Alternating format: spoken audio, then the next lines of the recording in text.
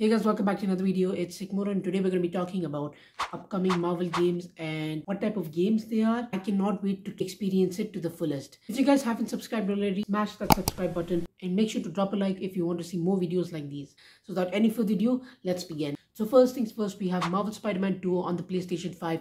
OMG, I cannot wait to experience this game.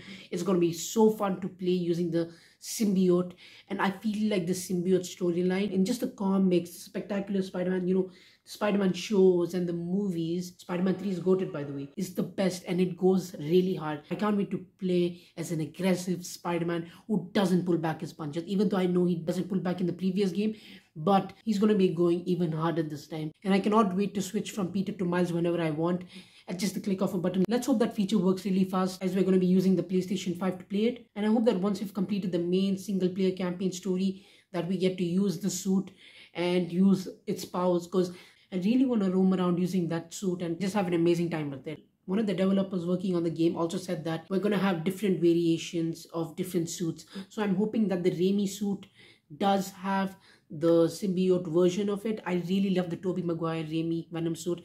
It is so nostalgic and I hope that they really add it. And I also hope that we're going to get the TASM 2 suit.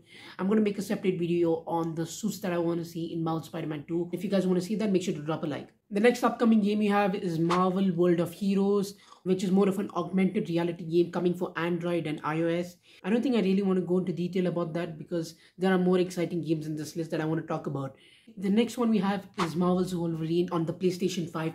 Dude, I'm going crazy right now. I really love Wolverine as a character, his rage, his combat, everything. I heard the game's going to be rated M for strong violence. I cannot wait to go brutal. The game is going to be developed by Insomniac, so I'm definitely sure that it's set in the Marvel Spider-Man universe. And trust me, if Wolverine has a cameo in Marvel Spider-Man 2 that leads to the Wolverine game, it's going to be superb. I know I might be demanding a lot right now, but it would be so cool to have Wolverine show up in a cameo and try to help us out during a fight scene. I really hope it's open world. Insider also revealed that it's going to be similar to God of War in terms of gameplay, so that really hypes me up. The next game we have in development is an untitled Black Panther and Captain America team-up game.